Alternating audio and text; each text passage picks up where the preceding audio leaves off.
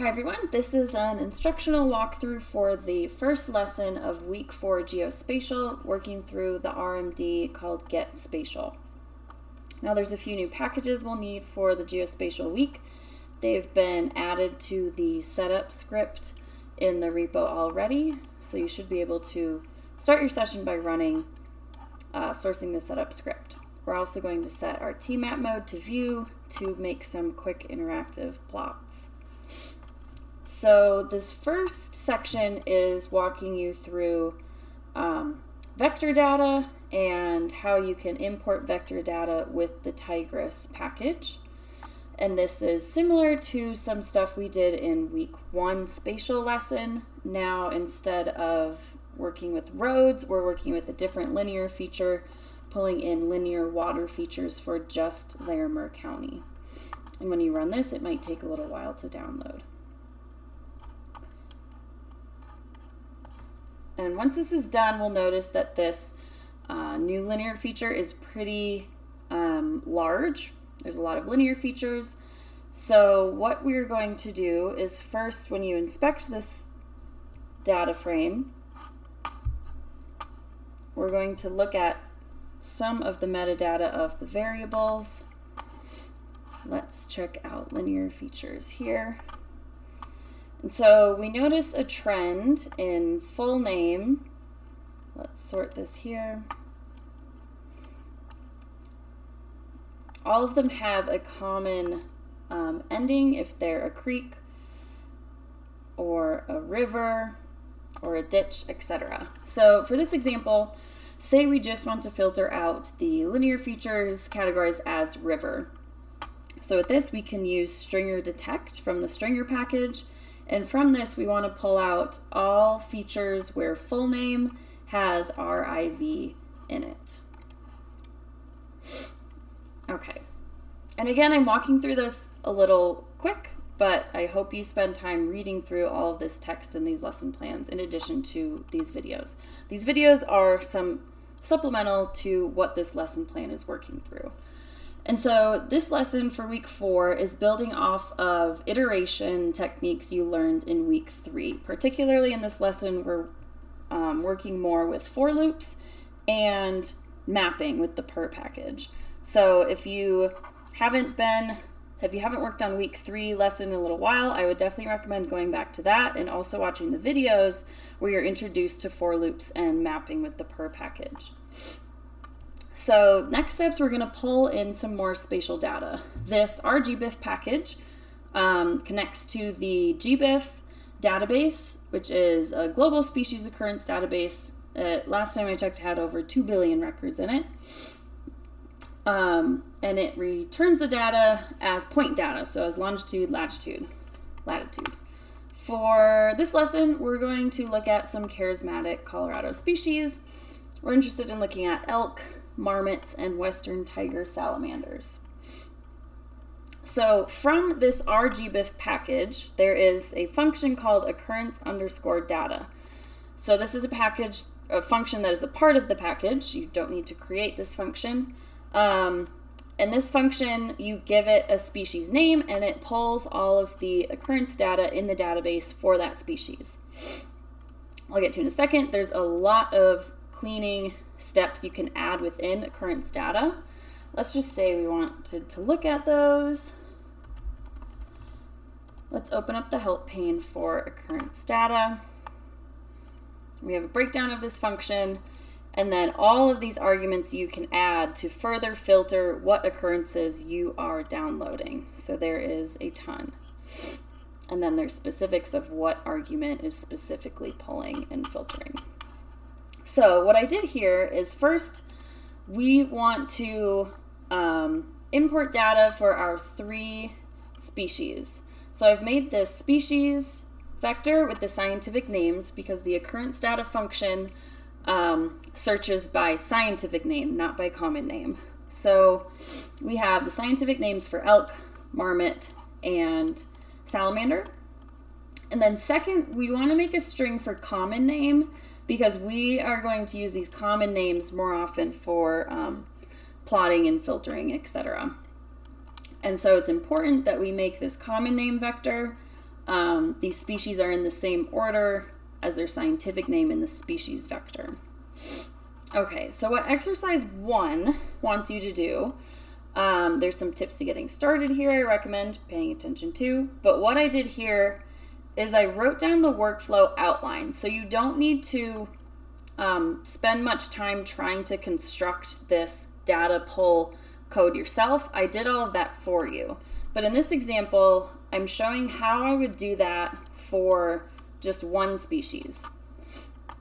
And so here at the beginning, I am just pulling out the first scientific name and the first common name of the species and common name vector. Let me make sure I ran that. Okay. And then I'm showing the process of how you pull the occurrence data. So you give it the scientific name, which since this is the first element, this is going to run just for the elk species. We give it a geometry, so we only want to filter occurrences within a specific region. And this you have to make sure you have the county's shapefile imported from earlier on in this lesson. And so we're telling it to only import occurrences within counties, so this would be the bounding box of the state of Colorado. And some of these species have a ton of occurrences, so you can set a limit. For this lesson, we're just going to limit it to 2,000, so we're not working with a huge data set. And let me show you quick. I'm going to set species and common name to just the first element, so now species is just elk. And then when I run this, it might take a while, but you'll notice it returns a list. And it's a list of metadata and a few other things, I think, but we only want the data frame. And so what this is doing is piping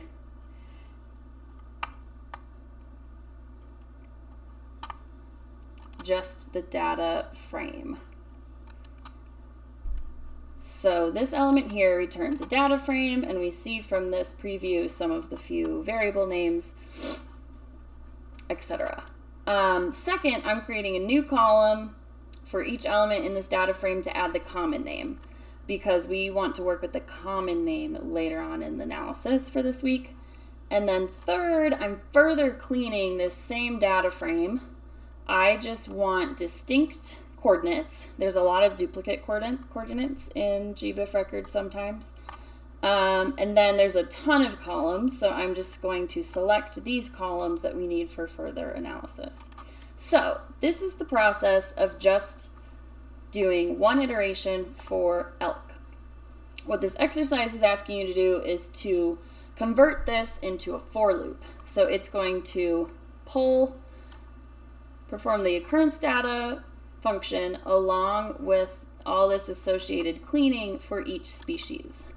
So what you'll want to do is get rid of this. This was just my example of showing you how I would run it for one species. And we want to work with these 3 species vectors. And then in these hints here, you'll need to, if you go, remember in the for loop lesson, we need to create an external vector because each iteration of this for loop, so this whole chunk will go inside a for loop. And each iteration we'll want to save it to an element of that external empty list that we create, so it's not getting overridden in every iteration.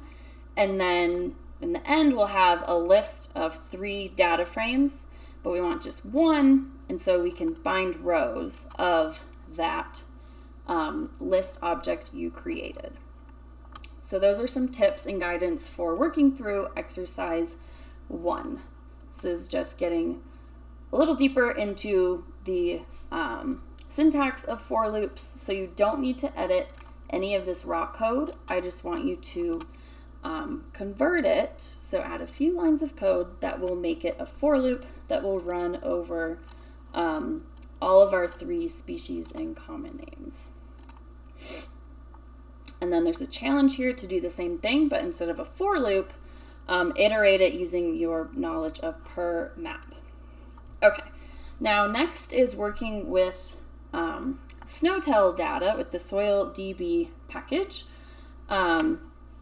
These snow telemetry stations have daily snow depth across many sites in the US, but we're interested in just the ones of Colorado. And specific in this example, we're going to pull SNOTEL sites just in Larimer County. So when we run this, we are pulling the SNOTEL metadata file, and we're telling it which package to pull it from. So when you install the SoilDB package, it comes with this metadata file. When we run this, we now have this metadata data frame that gives us information about each individual SNOTEL site. This is important because we need the site ID in the site column to pull the SNOTEL snow depth data, and we'll also want to tie it back later to get latitude and longitude so we can plot each site on a map. And so there's one exercise here about filtering the metadata just to Larimer County and then convert it to a spatial object and naming it SNOTEL sites if you want to follow the next exercise verbatim using the same object name. So similar to the exercise with the for loop, I've written out the line of code that would pull SNOTEL data for one site. And now for exercise 3, instead of converting it to a for loop to iterate across multiple sites in this case, I want you to use per map to iterate the SNOTEL data pull for each SNOTEL site. So, and there's some steps here again to help you get started. This here, I'm showing you how I'm pulling out the first site ID from the SNOTEL sites metadata we just created in exercise 2. And then this line of code is the string of operations you would do to pull. So we're pulling daily snow depth data from each of these sites in Larimer County for the year 2020 to 2022. And again, you don't need to edit this code at all. I've worked through the process of pulling this SNOTEL data and cleaning it. But now you will want to put this chunk of code, instead of creating just one data frame for one site, you'll want to put this within map and map across all unique sites in the SNOTEL site using the site column. And again, go back to lesson 3 and those videos with lesson 3, week 3, to refresh yourself on using iteration with the per map functions. Okay, and then this first half is importing vector data. So we now have polygons, lines, and points. And we want to save all these so we can use it in the future spatial lessons. So we're saving these 4 objects as an RData file. If you need a refresher on what RData files are, that was covered in the week 1 material. But if we save it all as RData, it'll save all these environmental variables, and then in the next lessons we can load these RData files back in and it'll put these environmental variables back in our environment. Okay, second half of this lesson is working with raster data. Exercise 4 is kind of telling you to build off of, so remember in the week 1 spatial lesson, which you should go back to refresh yourself again, we walked through importing elevation data for the state of Colorado, and this is telling you to do that again. And then along with importing the data, naming your file elevation.tif, if you want to be able to follow the code verbatim in the next lessons, cropping it to the extent of Colorado, giving it the name elevation. Again, all of these steps you've already done back in week 1 spatial lesson. And then to answer this exercise, make a quick plot. This can be static, interactive, whatever, but include a plot in this assignment to show that you have in fact imported elevation for the state of Colorado and you cropped it to Colorado. And then last is some land cover data that is already included in this repository. We don't need to pull it in separately. I've already downloaded it and cleaned it. But you'll notice that it has this auxiliary file. This is in the data folder. And we'll see we have both a TIFF and then also a tiff.aux.xml. So what I want you to do is read in this NLCD Colorado raster file, which you can do with the Terra package. Let's just call it NLCD for this example. We'll do rast data NLCD. And we just, when you're reading in these raster files, you call the TIFF file, not this aux file. But I want you to read this in and inspect this raster and how you think that this question is asking, what do you think this purpose of this auxiliary file is, and compare this to how the elevation data is formatted and saved.